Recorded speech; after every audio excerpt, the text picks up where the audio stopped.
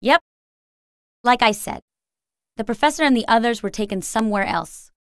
Or, if that's not the case, they're all dead by now. You know, you shouldn't be talking like that. You know, it's not my fault. I know. You've done a good job.